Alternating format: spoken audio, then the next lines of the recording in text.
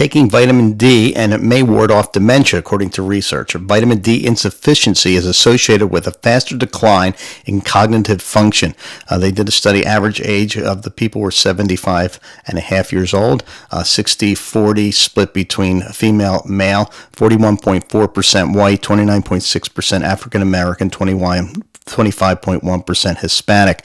At the beginning of the study, 17.5% of the participants had dementia, 32.7% had mild cognitive impairment, and 49.5% were normal. I take a vitamin D supplement. It's not so much that I am vitamin D deficient, but I have osteopenia, and it's a precursor to osteoporosis, and the vitamin D helps with that.